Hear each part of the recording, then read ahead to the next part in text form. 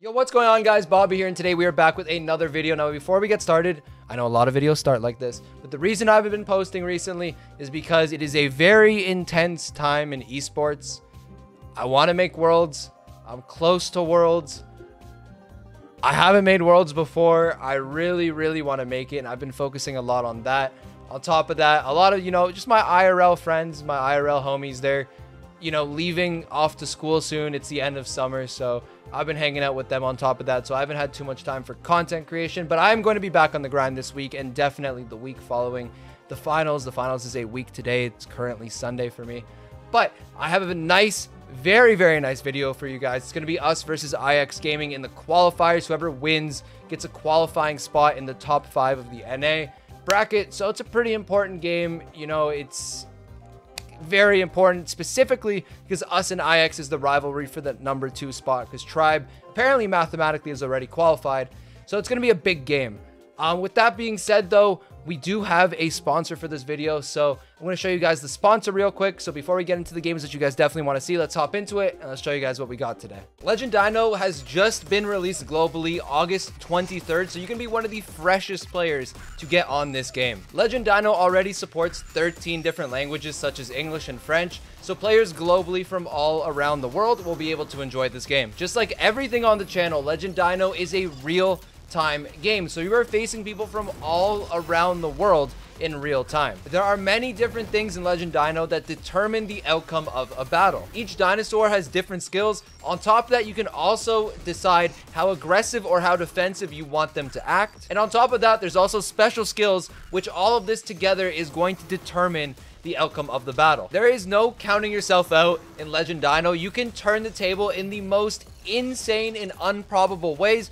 This is why the game is so fun. There is literally always a chance that you can win every game. 5 attributes capable of collecting and nurturing 100 different species of dinosaurs in this game. There are more than 100 different species of dinosaurs in the game, and on top of that, they can all evolve to 3 different levels. Each time they evolve, their appearance transforms and becomes a little bit better and a little bit more epic than it was. When you create your account, you get 50,000 gold, 1,000 gemstone, 100 dino food, and if you use the coupon code on your screen right now, you will also get an additional 300 gemstones to start off your game. Now, this offer is not going to last very long. With the 1,000 gemstones that you get at the start of the game, you can summon dinos for up to 4 times and get a team of 4-star dinos. Now, the maximum amount of stars is 5.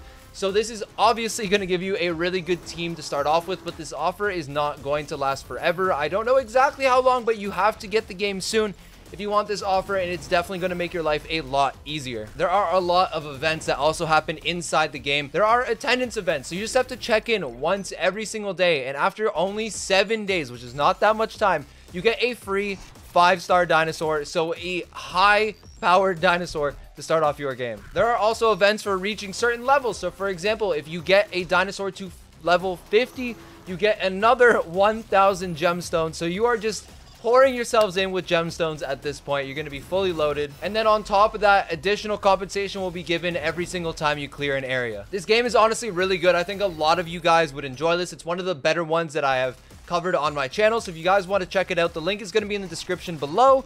But with that being said, let's get back to the video. So going to the first game here, I forgot exactly what was banned. I know Mortis was banned, I know Sprout was banned, I know Brock was banned, and I believe the 4th one was Stu. So we're going to be going with a Gene, Sandy, and Tick comp. The reason we go with this comp is because Charles, aka the GOAT, is one of the best Buzz players in NA, if not in the game. The only reason I say the game, and I'm very careful when I say these things because there's a lot of regions with a lot of really good players, is because NA is definitely the most popular region for Buzz. A lot of the world doesn't really play Buzz too much or just bans it out, and Charles is one of, if not the best, Buzz in NA, and I guess that would mean the world. But with that being said, the comps here, Sandy, Gene to counter the Buzz, and then Tick lane just because Tick is so strong on this map. We get backed up, Toonie gets marked, and this game, honestly, it's just really slow. A lot of these games are really slow because it's very high level gameplay, so we're gonna kind of, just skip through things as the game goes on just to make the video a little bit faster, so it's a little bit less boring for you guys. What you guys are gonna be seeing here is basically the same thing. 30 seconds has gone by. We're just trying to get Gene pull. We're trying to get Sandy super. We're trying to get any form or any way, any type of positioning to move up the map. Right here, I'm one shot off of Gene Pool. I'm finally able to get it over there. They have some decent position also over here on the right side, so maybe we can try and make a play. OG puts down his tick head. Tooney's going aggressive, and this is where we try and make a play. The unfortunate part here is that Tooney is marked, so there isn't really that much he can do. He isn't going to go down. In fact, no one is going to go down. We almost get Chepo. Maybe two more seconds, I'd say, and we get the kill. But this is going to be a 0-kill game, and we're going to lose the first game 1-0 going down the first set. So going to the second game here, we lost 1-0. We lost control pretty quickly because they had a Rosa. They just walked into the grass. You know, they defeated us pretty easily. So we're going to go with a different strategy. We're going to go with no thrower. Instead, we're going to be going Sandy, Bell, and Buzz. We get a pretty quick kill over there on the Sandy. OG's going to pick up the blue star, and Buzz does have position and getting super. So it's a really good start to our game so far. I'm going to almost take down second over here. We're going to leave him at one shot. I probably should have pushed forward over there, but I didn't want to overextend. And I kind of, it's not really a waste of a Sandy super, but we didn't really gain anything out of it. So I'll chalk it up as a waste of a Sandy super. But right here, 3-0. I'm just going to skip again 30 seconds forward as literally nothing happens. It's just people and brawlers, you know, standing, shooting, trying to poke out. Tooney's going to try and make a play. The reason he's going to try and make a play is because he can die. It doesn't really matter if he dies. We still have the lead. We still have the blue star, whatever. It doesn't really change anything. But we're backed up really far, and we don't like being in this position whatsoever. So unfortunately, OG gets a little bit too close to Tooney there. Tooney's getting a little bit low in HP. Tooney tries to get Chepo. He's able to do so, and he almost actually gets a second kill there on Charles. That was really unfortunate. I didn't realize how close he was to the second kill there, but 20 seconds left. We're in a pretty good spot, but I'm starting to get pinched. OG's starting to get pinched. Tooney just supered a wall.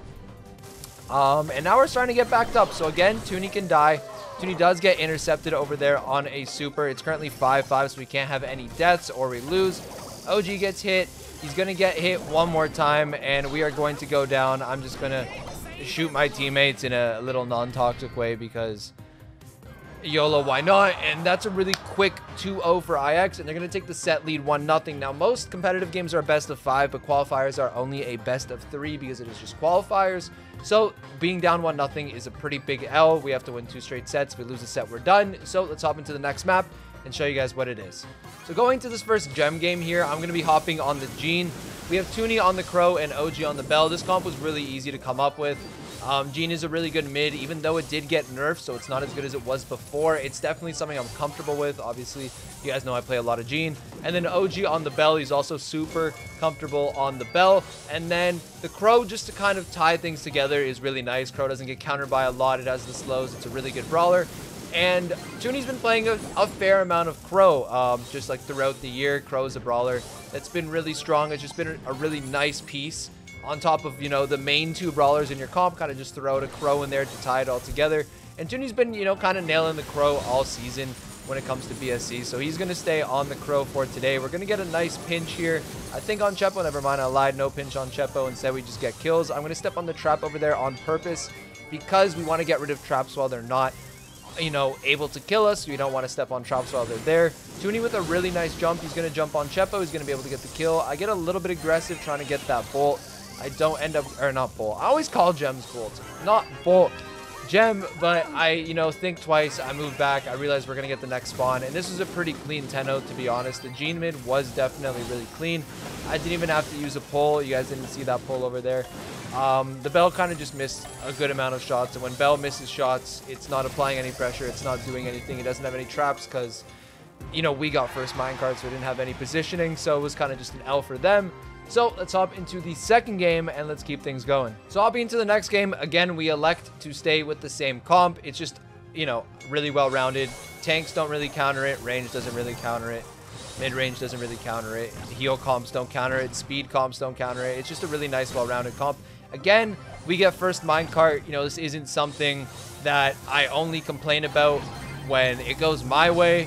The fact that a team gets 2 minecarts in a row, it's toxic. It shouldn't be in the game. It's just an immediate disadvantage for IX in this set. And truthfully, it just shouldn't be a part of the game. I do like the minecart. I do like the idea of dynamic maps. But the fact that IX back-to-back games does kind of get screwed over by a minecart is very toxic. Now here, minecart kind of bails us out. It traps second. I go for a pull. Now the unfortunate part about that pull is I did get marked in the process. So Now Chepo's just going to chip us for a little bit more than we're chipping Chepo.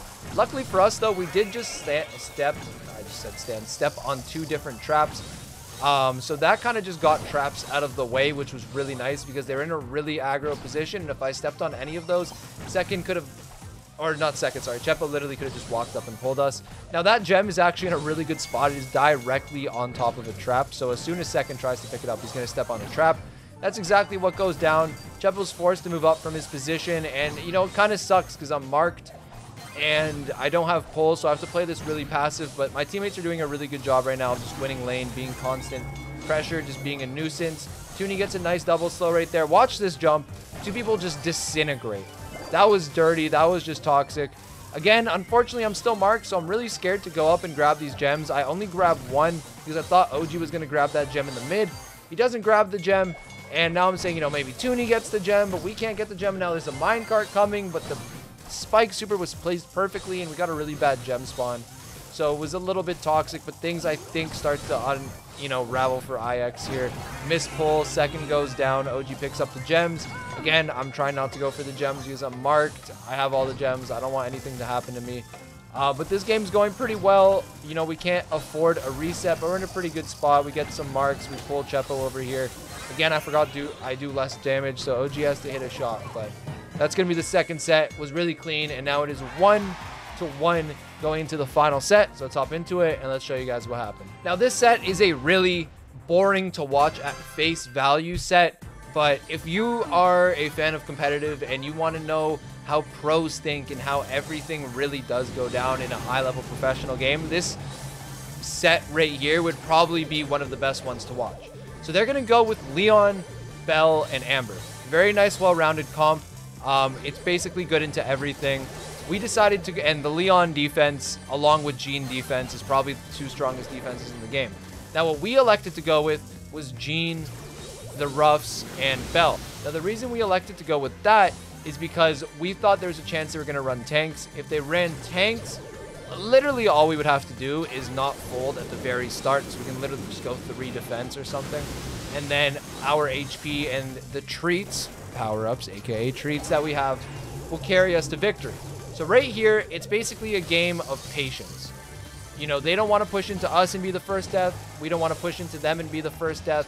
Chepo goes really aggro. He's going to go down. So this is our chance, you know, to get some utility out of the way. So I'm going to go ahead. I'm going to take out the Leon gadget, and that's really good. Now, Toonie gives us a power up. So now we are, in our eyes, we are winning this game right. As we have them backed up, we have them marked. We have 2 power ups now. So we are, in our eyes, winning this game, but we don't want to forfeit position. That would just be awful. You guys can see I walked in the zone. I'm going to replay this because of how significant this is and how little, you know, something can actually be, but also be so significant. I wrapped around and I walked into their zone knowing that I was too big and I have my pull, so no one's actually going to do anything to me. And I get 1%. That is all I wanted, was 1 singular percent. And all we are going to do is we are going to stand here and we are going to try and hold for as long as possible. Now, they are waiting for us to make a mistake. We are waiting for them to make a mistake. That's just how high-level competitive goes. We knew Jack was invisible, but I was spamming that left side. There was a trap on the right and a trap on the mid. So there was nowhere that Chepo could actually go where he could sneak on us and not hit a trap. OG gets second marked. He's doing a really good job. I've had this pull for over a minute, probably like a minute and a half now, but I'm just saving it. I'm not going to use my pull because once I use this pull, like 90% of the pressure that Jean has, he loses. So OG's going to go aggro right here because he thinks he can get a kill. It wasn't a bad time to go aggro. He just stepped on a trap, missed a shot, and that's what happens. But luckily for us, we have Dog Bag still. We have a very treated up Jean. We have Toonie with treats on deck. He's got a treat for himself. Now, all we got to do is not fold. Now, since OG died, same thing for when Chepo died, we now are a little bit more backed up. Luckily for us, though, we decided to run the dog, and we have, you know, power up on power up, so we just do more damage. I'm still standing here. I'm still waiting. I'm not going to use my pull unless I know for a 100% fact that we are going to hit this pull and we're going to win the game when we hit this pull. So again, I'm standing. I'm not doing anything. OG gets in the zone for a little bit more pressure.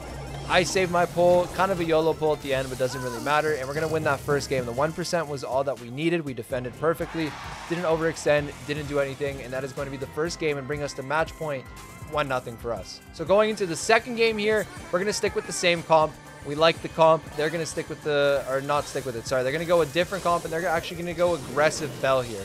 Now, there was a lot this game.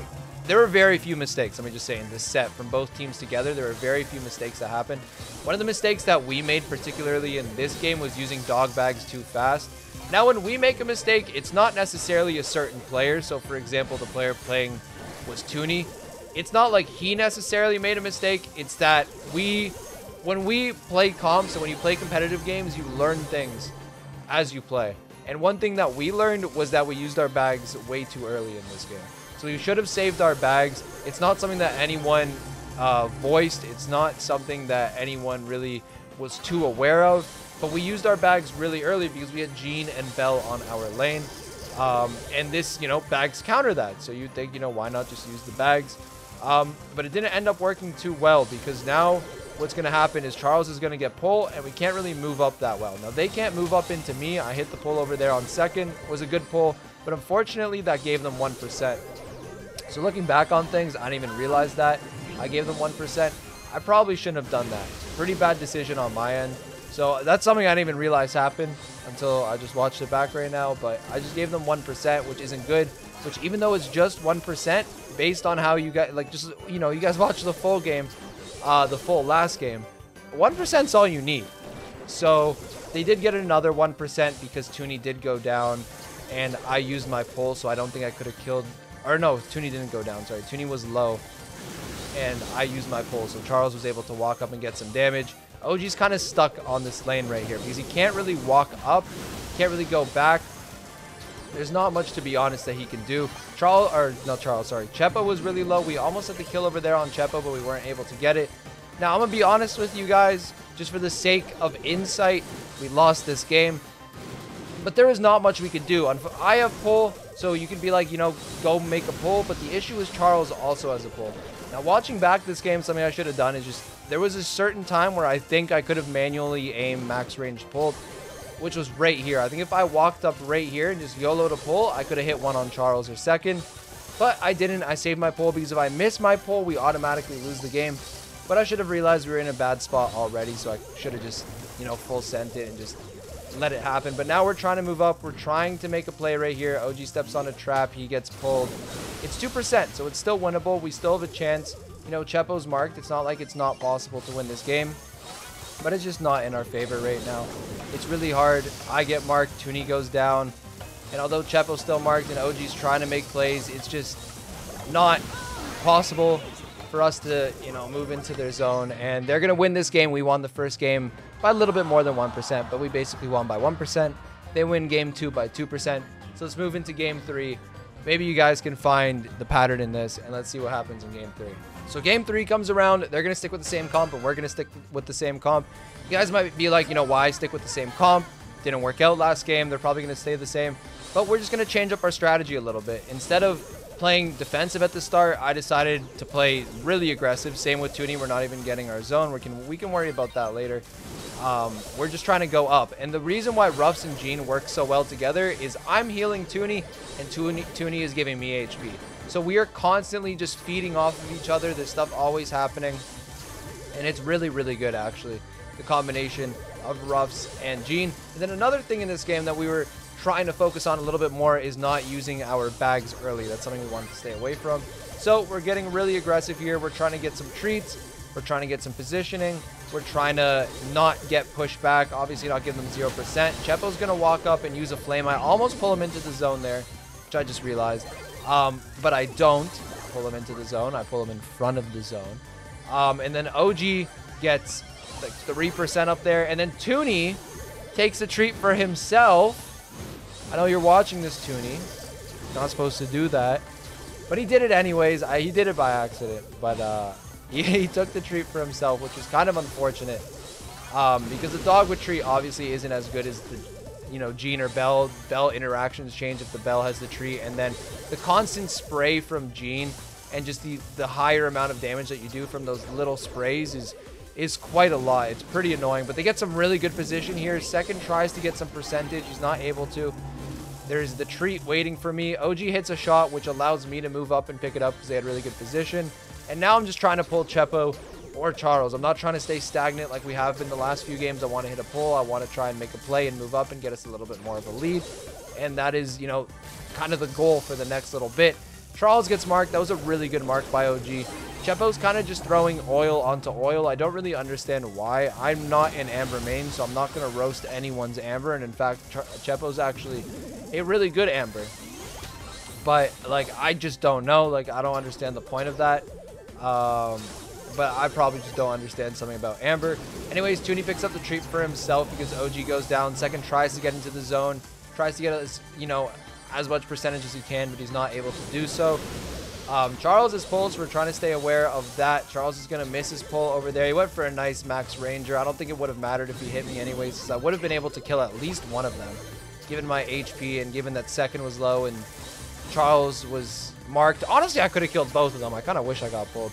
But OG had a kill on his lane anyway, so it didn't really matter. OG's doing a really good job on this side. He gets the kill. We're just going to push them back over there. I'm going to hit my last pull over there on Chepo, and that is going to be game. You guys can now watch Toonie spin very aggressively for 10 seconds. I don't know if he doesn't like IX or something. I know he's pretty cool with them, but Toonie likes to spin. But anyways, that is going to be it for the video. I went to double match point, but we were able to take the W. If you guys enjoyed... Oh, by the way, the pattern was we were going to win by 3%. You get it? Because game 1, we would have won by 1. Game 2, we lost by 2. And then game 3, we could have won by 3, but we went into the zone for fun. But anyways, it's going to be it. I hope you guys enjoyed. If you guys did, leave a thumbs up, you know, do all that, whatever. I'm going to be back trying to get as many videos out as possible. Again, the reason I haven't is just because it's competitive and it's a really, you know, big time and I really want to make it. But yeah, that was it. I hope you guys enjoyed. If you guys enjoyed, thumbs up, all that stuff. I will see you guys as soon as possible. See you guys then.